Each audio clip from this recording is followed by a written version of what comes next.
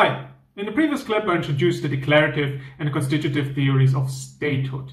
Now, one thing that neither theory addresses in any great detail are claims of peoples to self-determination and independence. And this is arguably surprising because these movements, these claims, have arguably been some of the most important historical factors that have recently driven the creation of new states in the international legal system. I'd like to use this third and last clip to discuss these topics, starting first with a brief recount of the recognition of the rights of people during the decolonization period, moving on then to the more contemporary practice regarding the right to self-determination, and end with a discussion on the relevance of statehood to bring forth why these kinds of claims are both so popular and so important.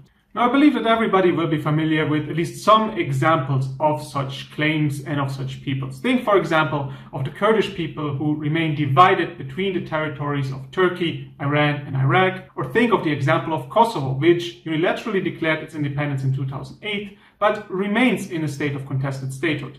Or finally, think, of course, of the Palestinians, already briefly addressed in the previous clip, and their claim to self-determination, which is being undermined very much by the occupation of the Gaza Strip and the West Bank.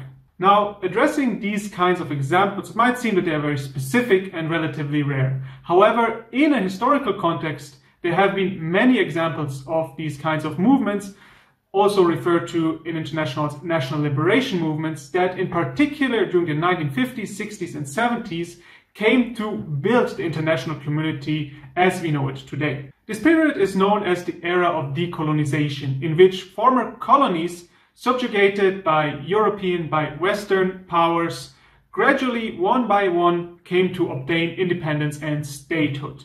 This process was steered by the United Nations, and it arguably remains one of the biggest achievements of the UN to have been able to bring about this transformation of the international order in a relatively peaceful manner. Now, understanding these claims and these processes is relevant not just from a historical and a political perspective, but they also throw up important legal questions, particularly in a contemporary context where a claim to statehood usually also means a claim for secession. So one state's gain of independence and of self-determination is the loss of a mother state, of a territory, and potentially even a larger breakup that threatens the integrity of that state. Think, for example, of the breakup of the USSR, which has ripple effects until today, and I'm talking, of course, of the Russian invasion of Ukraine in 2022.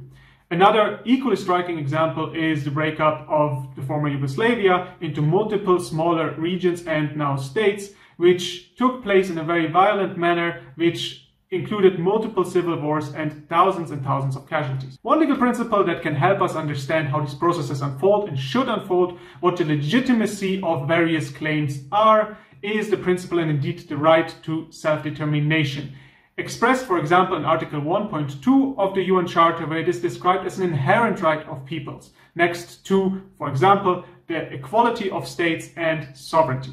It is crucial to understand right from the outset that the right to self-determination does not entail an automatic right to secession. In fact, there is an internal and an external dimension to the right to self-determination. In most contemporary contexts, internal self-determination is being granted, meaning that a people will have to accommodate their claim within the constitutional framework of a state, which, however, in return is obliged to offer a degree of autonomy, to respect the rights and to respect the cultural self-determination of these people that will remain within their state. External self-determination, on the other hand, is limited to a process of decolonization and therefore by now mostly historical. So it is really limited to those examples that we have just discussed of former colonies gaining their independence in the 1950s, 60s, and 70s from Western powers through statehood and through complete independence and complete detachment and autonomy from these former colonial empires. In a contemporary context, secession is only an option, even then it is very controversial when internal self-determination is being denied, meaning that the mother state does not provide for the necessary constitutional accommodation and that it perhaps suppresses and even persecutes individuals that belong to this people. Now, in such a context, potentially there is a legitimate claim to self-determination outside the mother state. Now, the applicability and indeed the legal framework that I just explained was outlined by the Canadian Supreme Court in a landmark decision called the Secession of Quebec, where it was confronted with the question whether in fact the people of Quebec had a legitimate claim to secede from Canada, and the answer then was that no, as long as the Canadian state was respecting the rights, the cultural rights most notably, of this minority of the Quebecian people, such a claim would not arise and internal self-determination was the way to go. That said, new states still do come about today or in relatively recent history, for example through the dissolution of states. I already mentioned the Soviet Union and Yugoslavia, but also and most notably when the mother state agrees to secession. And this was the case, for example, with South Sudan, which is the newest state to gain independence and gain wide recognition in the international community. In the case of South Sudan, independence came about through a process of referendum. And this referendum, which was held in 2011, was in fact a part of a peace agreement that was concluded already in 2005, which had ended a civil war between, on the one hand, rebel forces in the south and the Sudanese main state, the mother state.